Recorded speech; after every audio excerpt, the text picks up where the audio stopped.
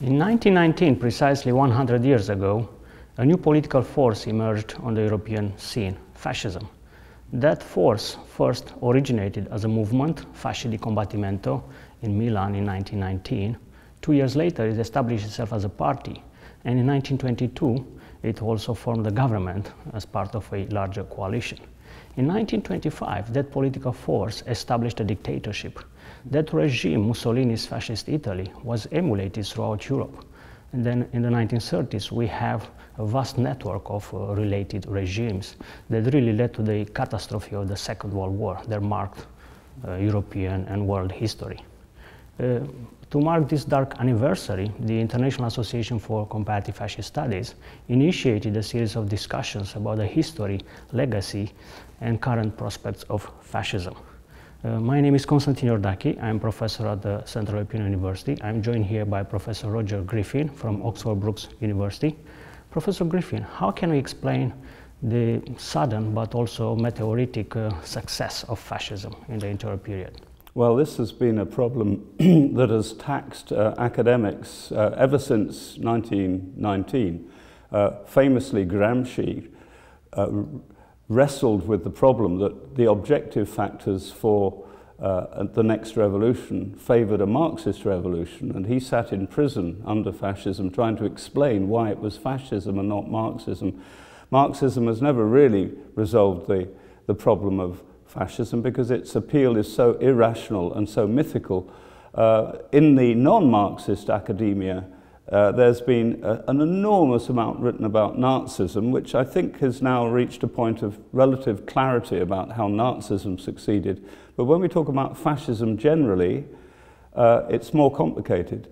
I think what is very clear now is that liberals, liberal intellectuals, liberal governments massively underestimated the impact of the First World War on liberal democratic ideas of civilization.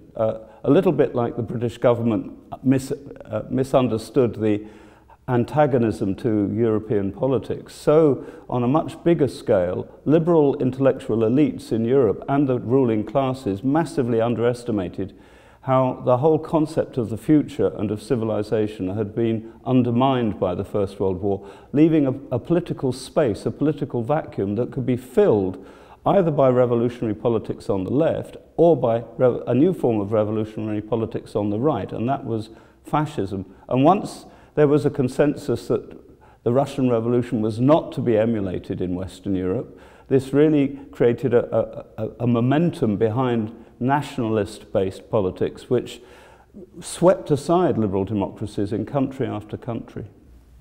Yeah, so we could say on one hand that on short term fascism had a remarkable success. Yeah. It used innovative techniques of propaganda and mobilization, and really, as you said, managed to sweep away liberal democracies.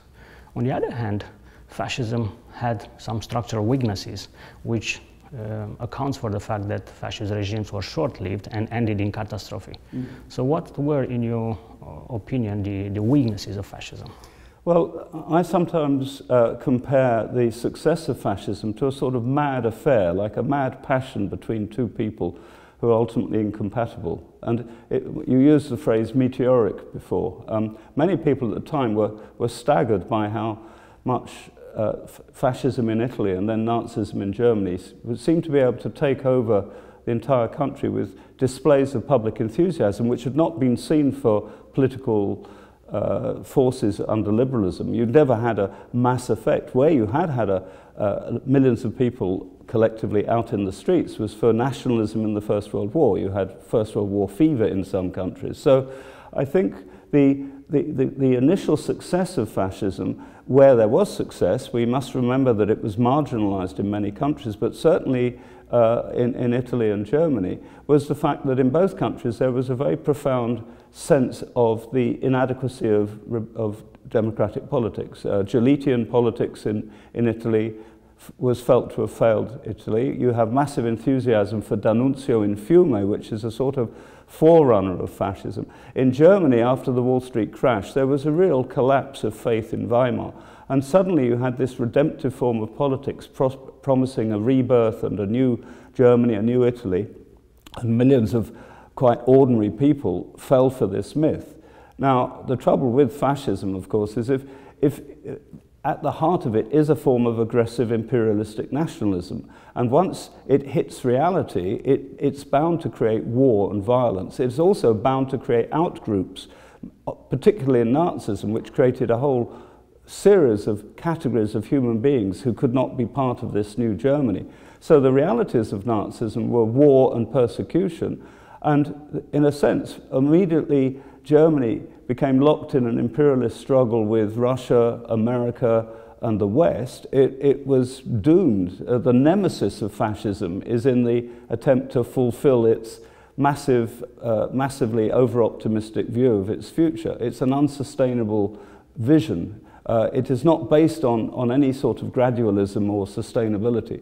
And of course, the other great weakness of fascism is its dependency on charismatic leadership. And it's a very unstable form of politics which is based on a single personal dictatorship which can only really work while there is success. Immediately failure hit the fascist regime in Italy, and immediately there were reversals in Russia, and the myth of Nazism moves from success to a sort of last stand against the enemy. Then both Nazism and fascism were doomed. So it is an intrinsically unstable and short-lived explosion of popular energy.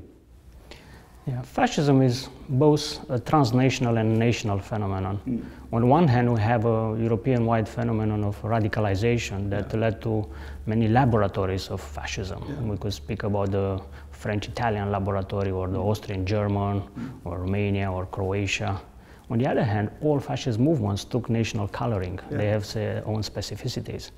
How can we define fascism then? What are the common elements of fascist movements? The common denominator of all fascisms, as I and the modern fascist studies tend to accept, is the idea that you have a nation in crisis, and this crisis can be reversed if we get rid of the liberal democracy, which is part of the problem, which is making the country weak. We can get rid of all the enemy ideologies and the forces which are undermining the nation, including international bodies. Now, if you're a modern fascist, you hate United Nations, you hate globalization, you hate multiculturalism, you hate refugees coming in and destroying your homogeneity, which is mythical, of course. And you then have a strong government which will create this mythical rebirth. And that idea of a national rebirth, you can see it in a much weaker form in modern populism. I mean, when Trump talks about making America great again, it's a very vague formula, and it's very interesting that some real hardcore American Nazi fascists could actually see in Trump a sort of like a Trojan horse entering the American constitutional politics with their slogan. But of course, I don't believe that Trump or most of the voters for Trump saw it in fascist terms. But it's the power of this rebirth myth, which I call palingenetic, which can be seen as the common denominator between all weak fascisms. Immediately have a strong racist fascism based on superiority, then there can be no basis for international solidarity. Can I just say at the end of that universal Nazism, you can now be a Nazi in Australia or South America or whatever, because there you've abandoned the idea of nationalism, and there it is the white race which is the common denominator, which is supranational, and that's a very interesting way fascism has evolved since 1945. Yeah, this leads us to an unavoidable question. Can we have a fascist rebirth nowadays? Generally, there are two approaches to fascism. One is to look at it as a European epochal phenomenon specific to the inter period. And another approach is to define fascism as a universal, generic phenomenon. Do you think we can experience a fascist rebirth nowadays? Yeah.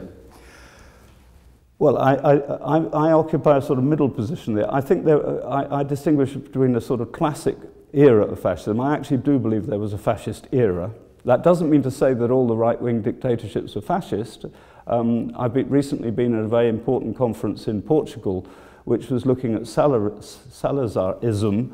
Now, Salazar was not personally a fascist, but the intellectuals and the politics under Salazar were very much drawn by the gravitational pull of the Axis powers. So they were part of the fascist era without being fascist. And I believe that in the interwar period, fascism with Bolshevism both had a massive impact on how the era was experienced. Since the war, there can be no talk of a fascist era.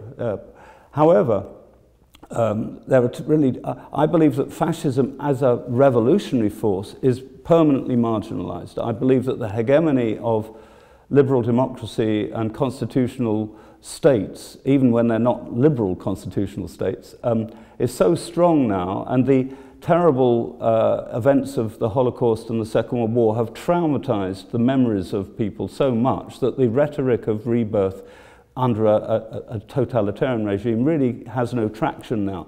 What I do find interesting is that, there are still many fascists in the world collectively. If you think of cyber fascism, fascist websites and little groupuscules all over the world, there's still fascists around, and they do affect and pull to the right mainstream politics.